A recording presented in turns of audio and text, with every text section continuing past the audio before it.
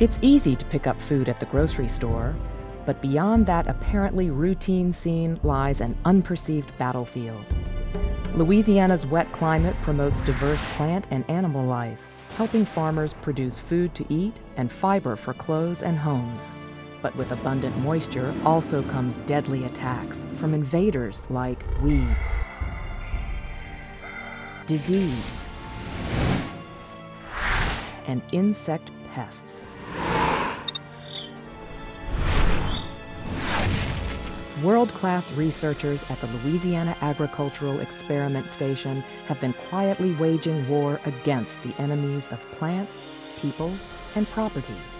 For well over a century, these soldiers of science and their dramatic discoveries have been Louisiana's front line of defense.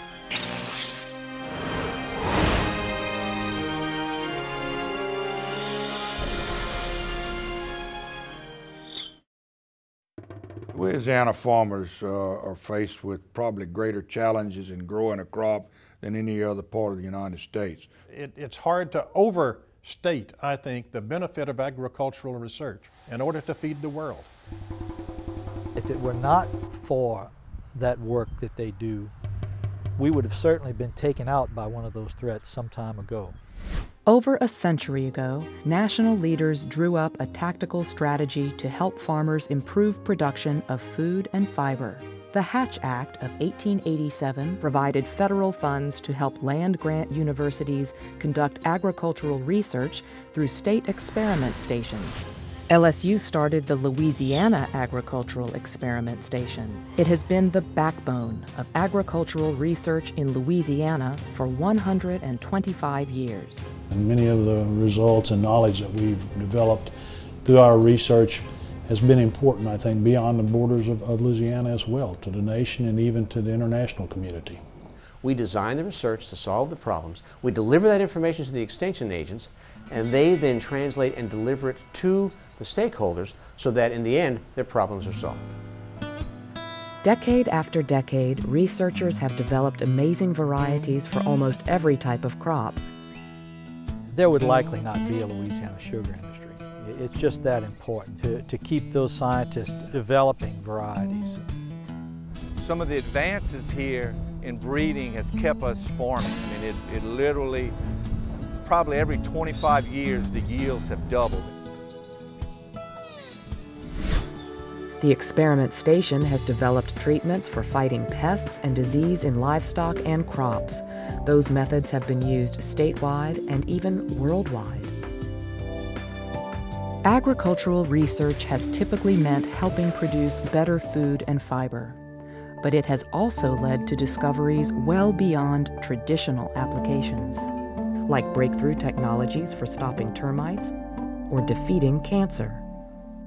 I think we can help millions of people around the world with what we're doing.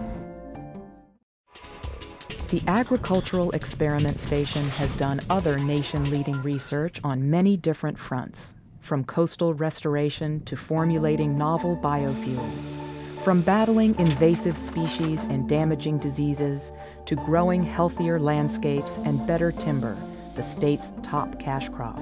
The internationally known aquaculture station did research which originated crawfish farming in Louisiana. Researchers have also created new inventions, like a recycled product called tiger bullets, which helps seal costly leaks in oil pipelines.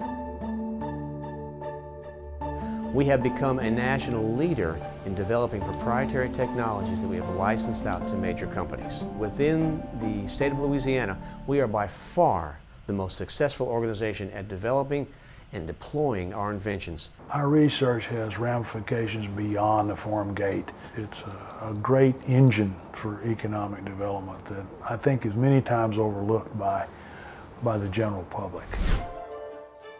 People, livestock, and crops are constantly under siege from mutating diseases, insects, and weeds, and relentless forces of nature.